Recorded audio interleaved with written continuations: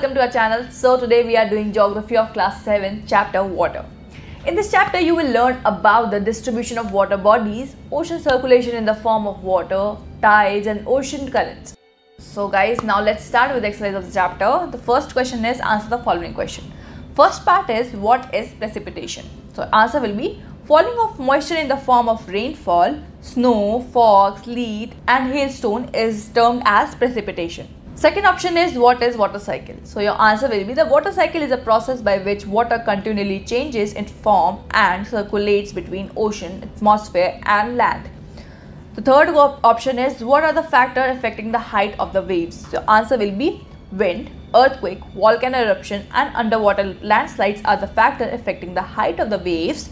The stronger the wind blows, the bigger the wave becomes. Now, the next question is the factor affects the movement of ocean water.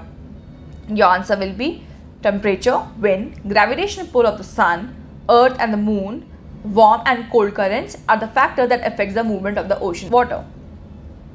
Now, the fifth one is what are the tides and how they are caused? Answer will be tides are the rhythmic rise and fall of the ocean that occurs twice in a day. The strong gravitational pull exerted by the sun and moon on the earth's surface cause the tides. Now the next question is what are ocean currents? Answer will be the ocean currents are the stream of water flowing constantly on the ocean of surface in definite direction. Now coming towards the second question, which is give reason. The first part is ocean water is salty. The water of ocean is salty as it contains large amount of dissolved salt. Now the second part is the quality of water is deteriorating. So your answer will be the water is being used injudicially whatever potable water is available. Its quality is not poor.